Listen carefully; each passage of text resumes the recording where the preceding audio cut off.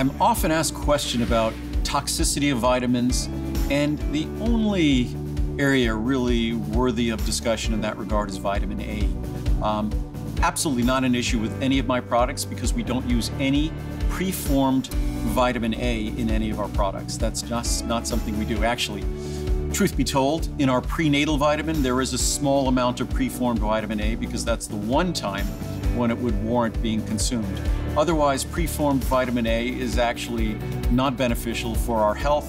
The only way to consume vitamin A is in its carotenoid form, meaning as beta-carotene or alpha-carotene. That's the way to consume vitamin A.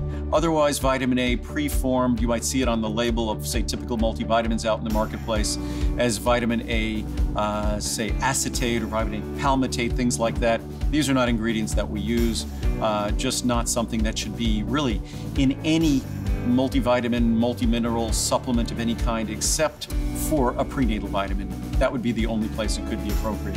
Otherwise, it should not be there. It should just be in the form of carotenoids. And it's most important that those carotenoids be in their natural form.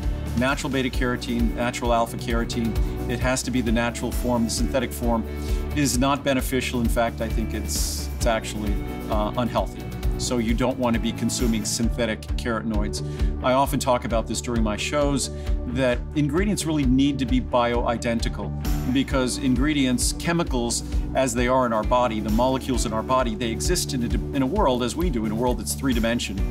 And one of the simplest analogies I give is I tried to put my right-handed glove on my left hand, it won't work. Even though my hands are identical, they're mirror images of one another.